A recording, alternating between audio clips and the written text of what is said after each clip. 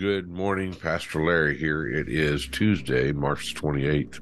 And our verse comes today from Psalm chapter 23, and I believe a familiar passage for many, but the Bible says this in verse 4. Yea, though I walk through the valley of the shadow of death, I will fear no evil, for thou art with me. Thy rod and thy staff, they comfort me. Now this comes on the heels of the Lord is my shepherd. Listen, everybody goes through dark times. Everybody goes through hard times. Everybody goes through that valley of the shadow of death. And while it may look different for one than it does another, it doesn't negate what you're going through. And God doesn't lessen or abrade because we may not be going through something as hard as someone else does. God wants us to trust him.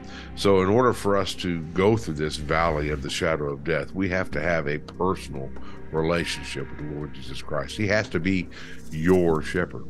He's my shepherd when I go through these dark times, but is he your shepherd? Is he what you lean on? He says, thy rod and thy staff, they comfort me.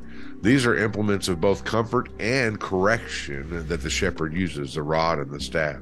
One to pull the sheep closer and the other to get the sheep's attention. And I'm so glad that I know that even when I'm in this valley of the shadow of death and I can get distracted, God will use his word or one of his servants to correct me, to encourage me, to strengthen me, whatever it might be, to pull me closer. He uses that word of God, that spirit of God to pull us closer, to help us to remember that we're to focus on him and not the valley.